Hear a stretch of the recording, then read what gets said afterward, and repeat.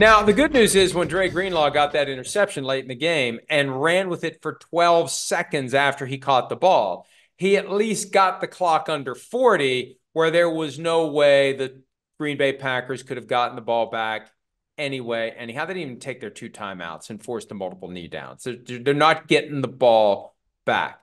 But Jaden Reed had a chance from behind near the end of that play, coming in with the big, we see that all the time, where the guy has an opportunity from behind the ball carrier to swat it out, peanut punch it. And it didn't happen, but he would have been the go-to-goats. Oh, that was incredible. That was. If that ball comes out and the Packers win that game, that's all we're talking about. Dre Greenlaw did the dumbest thing we've ever seen by not just keeping his butt on the ground. I hear you. It wasn't even the dumbest thing on there. Who was the dummy that got in the front of the Fox camera as he was returning it and you couldn't see it. That guy was the dumbest guy in that play. I know that. But either way, incredible play. Right, I mean, Dre Greenlaw he's been banged up most of the year, and he continues to fight, and he's got a bionic arm and brace on and everything. He's a soldier. That's that 49ers defense. Big plays and big moments. That was a game there on Saturday night, right? We talk about it every year. That 1 seed, are they going to be ready? Are they going to be playing tip-top, their best type of football? The 49ers were not. The Packers played better. The Packers probably outplayed them. Had many opportunities to win. If there was a game there to be had or an upset this weekend, that was the one. It was there for Green Bay. Whether they dropped, 2 interceptions, one looked like for sure pick 6, the other one might have been 2. You have that, right? And then Jordan Love, who played phenomenal down the stretch, 3rd and 11, shallow cross. If he just throws the ball on the money on the first interception, the guy might get the first down. It's going to be close. Throws it behind him, high, ball tipped in the air, interception. Get the ball back, drive down, miss a field goal. Both of these mistakes led to 49ers points.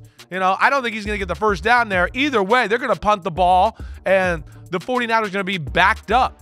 Instead, they get a short field goal, I believe, here. And then, of course, the drive, or maybe I'm missing one drive. The Packers drive down and miss a field goal.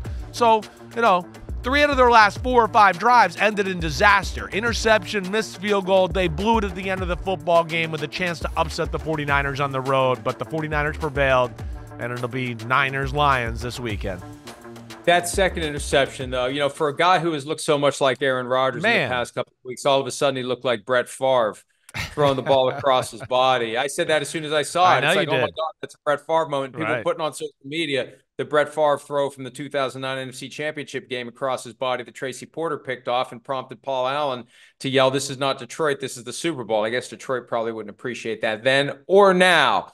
But his point was, because I always give him a hard time about it, his point was it's not some basic regular season game. We're trying to get to the Super Bowl here. You can't do that stuff. Jordan Love did it. Here he is after the game talking about that interception that sealed the victory for the 49ers.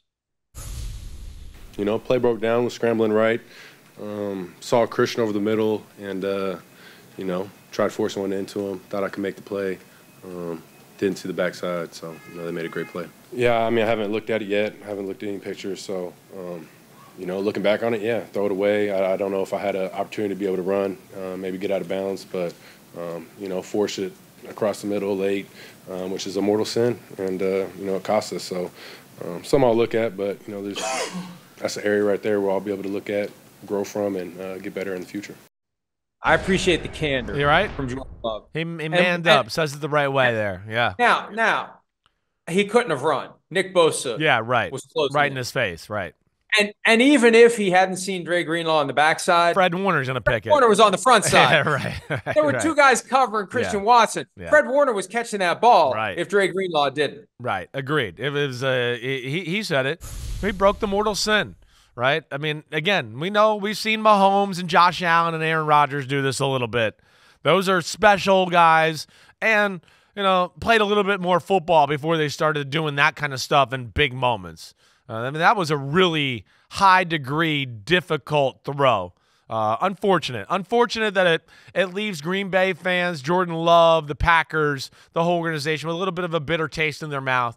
The way they rallied, the first year without Aaron Rodgers, went through a lull and a down point of the season, battled out of that. He played really good football. They're a young football team that's got a lot to look forward to, certainly. But, yeah, this is one, even today, they're still sitting there sick to their stomach going, I mean, crap. We let one slide by. We had the Niners on the ropes. They were wobbly, and we were winding up to throw the big punch to knock them out, and we kept just missing the target there, and the 49ers hung in there.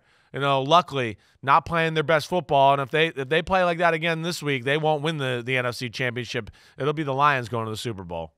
That's got to make it hurt even worse than just getting your ass kicked. Yeah, right. So you could have won, and you blew it. You shot yourself in the foot. You were the better team that day. You can tell yourself we were the better team. We should have won. We could have won, and we failed to do what we could have done. And then Packers-Lions NFC Championship. Are you kidding me? That's the same script the Packers followed in 2010. When they beat the 1 seed on Saturday night, and then they go face a division rival in their building. Yeah. 13 years ago, it was the Bears, and now it would have been the Lions. And look, Aaron Rodgers wasn't the consensus best quarterback in football before that Super Bowl run. It was that run and the next season that had everybody say, hey, Aaron Rodgers is the best quarterback in the NFL. Right. So they need to forget about it. They need to flush it. And they need to move on. Understanding Jordan Love is still pretty good. Although I don't know that God has made a quarterback that could have gotten that ball to Christian Watson. No, that was insane. Times I see that play, like it would have been the best throw we've ever seen. Agreed. That's across your body, frozen rope, high enough. 35. He's trying to throw the ball about 30 yards. Yeah, it's about 30 yards he's trying to throw the ball. I mean, no question. That was one where even if you saw Mahomes or Allen do it, you'd go, that's even a little crazy for you guys. Like, are you sure? Right? Yeah, that was – I was shocked to see him make that throw in that moment. I really was. The game plan, the toughness the Packers showed, they did everything the right way. Offensively – we know that's a good defensive unit there with the 49ers, right? I mean, he made some throws. They stayed patient with the run game. It wasn't easy. They finally broke one. The defensive game plan by Joe Barry I thought was phenomenal, right? I mean, you go back, you watch the game. It was 5-man front. We're going to stop the run.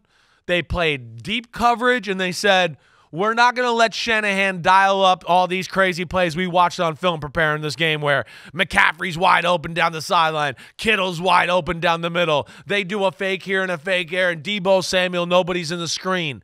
They made sure they didn't do that. They were going to stop the run, and then can Brock Purdy make big throws to beat our coverage? We're not going to let him have the ones where guys are getting hit on the run and they can run after the catch. And I thought that was a brilliant approach by the Packers. And I would think it's going to be somewhat similar to what we see the Lions do this weekend. The 49ers are very, big play oriented, right, Mike? And that's why we love watching them. And you see, oh, no, when you make them drive or work a little bit, it's certainly not the same offense or scare you at quite the same capacity. Just enough to make you wonder what happens when the Lions go to town this weekend. Also, the 49ers might not have Deebo Samuel. He suffered an injury to the same shoulder that he injured in Cleveland back at the start of the 3-game losing streak that the 49ers endured before they really turned it around up until Christmas night when the Ravens did to the 49ers what I thought the 49ers would do to the Ravens. Speaking of the Ravens, when we return, they were on the ropes for a little while until they punched the Texans through. We'll talk about the first game from Divisional Round weekend when PFT Live continues right after this.